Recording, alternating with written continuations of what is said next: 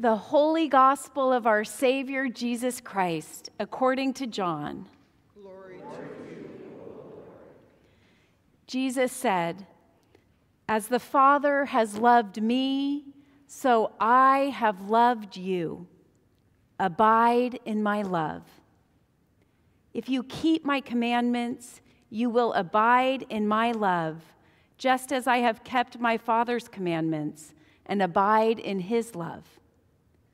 I have said these things to you so that my joy may be in you and that your joy may be complete. This is my commandment, that you love one another as I have loved you. No greater love than this, to lay down one's life for one's friends. You are my friends if you do what I command you. I do not call you servants any longer, because the servant does not know what the master is doing. But I have called you friends, because I have made known to you everything that I have heard from my Father. You did not choose me, but I chose you, and I appointed you to go and bear fruit, fruit that will last, so that the Father will give you whatever you ask him in my name. I am giving you these commands so that you may love one another." The gospel of the Lord. Praise to you, Lord Christ.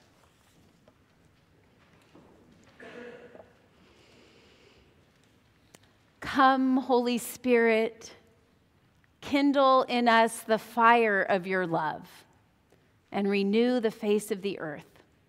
Amen.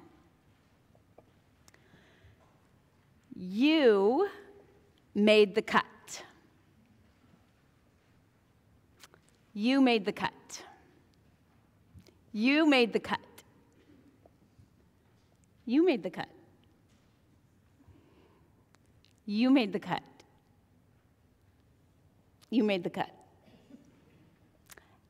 Every single one of you, you on the live stream, made the cut. You're on the team.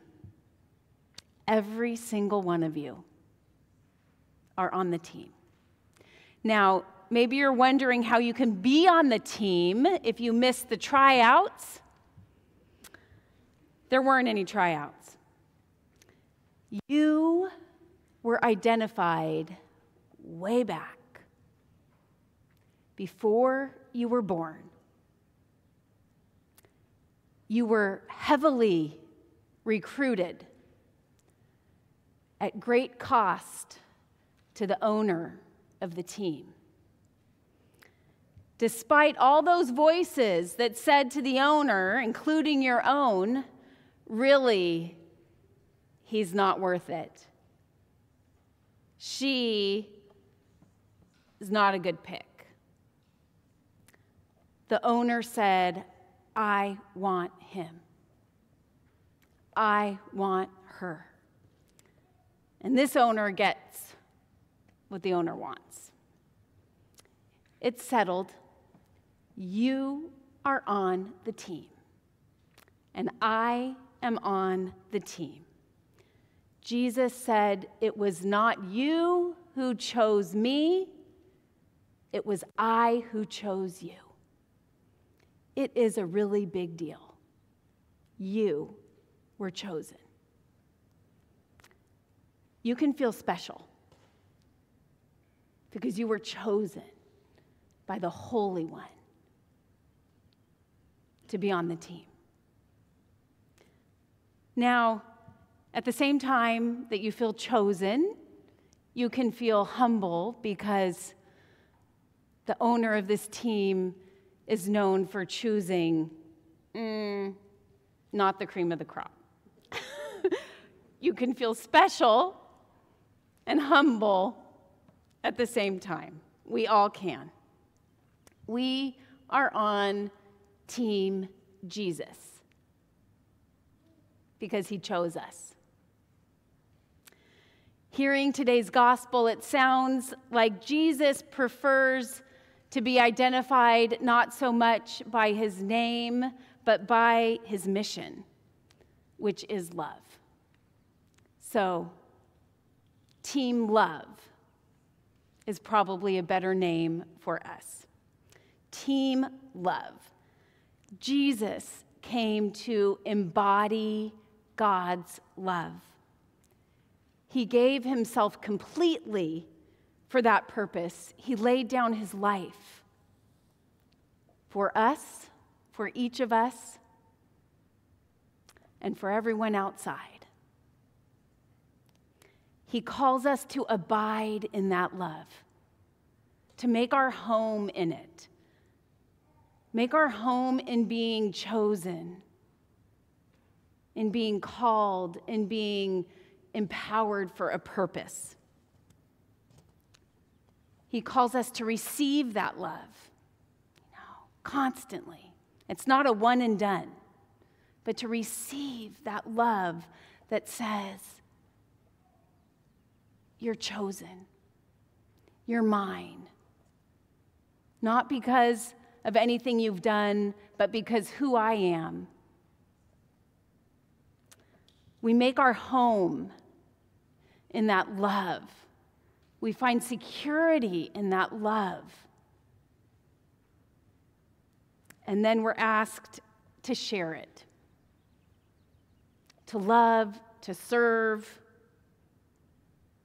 to be together, Team Love for the world. You did not choose me, but I chose you. And Jesus says, I appointed you to go and bear fruit that will last. You remember the three things that last: faith, hope, love. And the greatest of these is love. Team Love. Good job. This is our weekly gathering of Team Love. We are here to remember our mission and to be reconnected with Jesus, the source of our love. That lasting fruit that naturally grows out of our relationship with Jesus is love.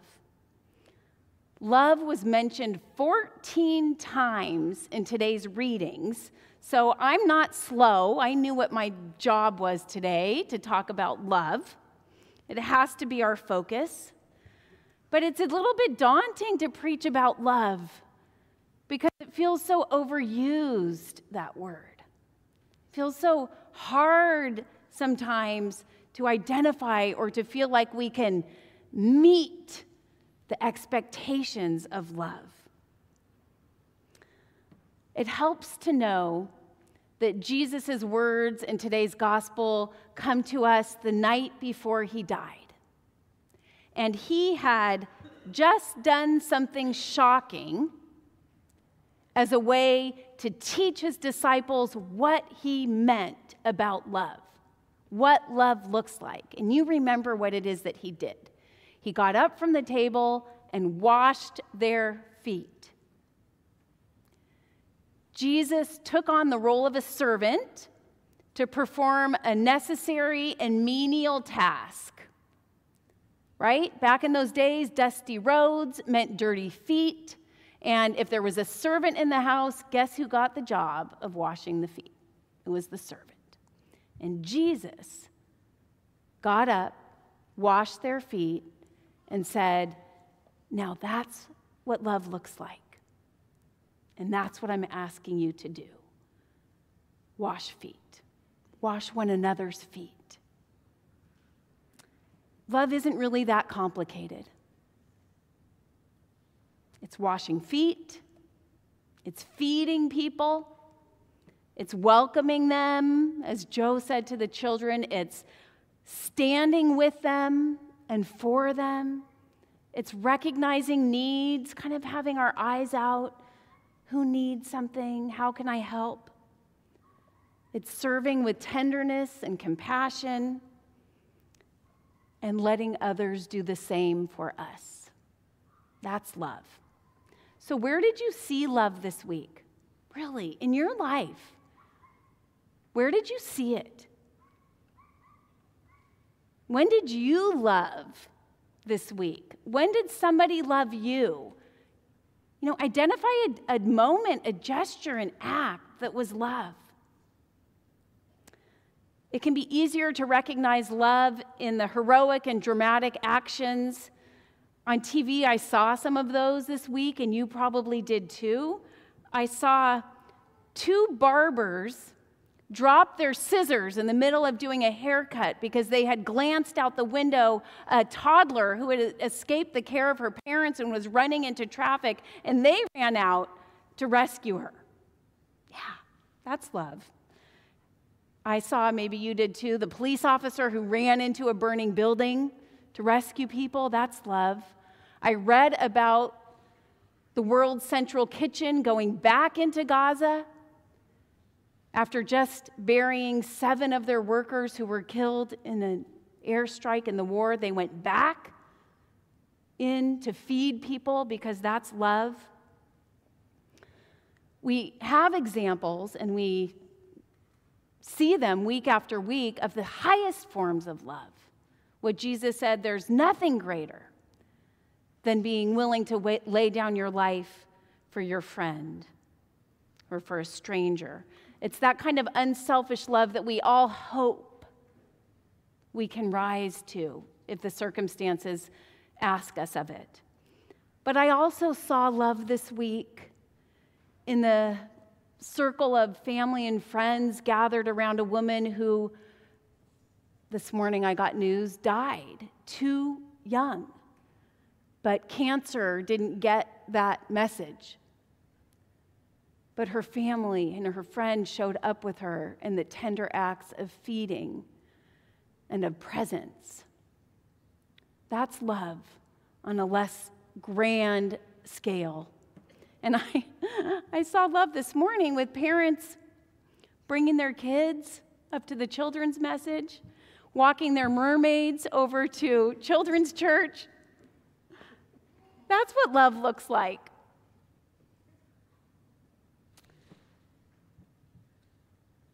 Last Sunday, almost 40 people were here in the afternoon for a caregivers workshop, wanting to learn about resources for caregivers, how to be equipped to do the work of love day in and day out, how to do it for themselves, how to support others who find themselves in a caregiving season of life.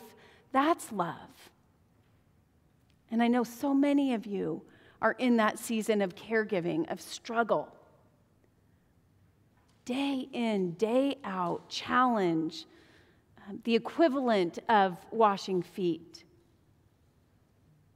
That's love. Taking care of people is constant. Feet get dirty and need to be washed again. No soon that the dishes are put away and the pots are cleaned up, then it's time to figure out what the next meal is. Diapers need to be changed. How many times a day? 8 to 10. It's a lot of diaper changing. That's love. And our friends, our coworkers, our loved ones need attention. They need listening. They need encouragement. That's love. Team love, Team Jesus. That's why we're here today, to remember that work of love that I know so many of you are doing so constantly. That's what it's about. That's what we're called to. We cannot do it alone. Jesus is the source of our love. Jesus is God come down in a human body to love us and to fill us with love so that we have something to give. You maybe thought it was Christmas for a minute today when we were singing Joy to the World, that Christmas hymn. It's Psalm 98, though. That was the appointed psalm for today, and you might find yourself humming it as you do some of your routine acts of love this week, at home, at work, at school, in the community. The Lord has come with the blessings of his love, the wonders of his love. And we're witnesses to that. And we're here today for it to be poured into our hearts so that it can naturally radiate out from us. You are not on your own as you try to be faithful in love and in service. The Lord is with you, and so are your teammates. Thanks be to God. Amen.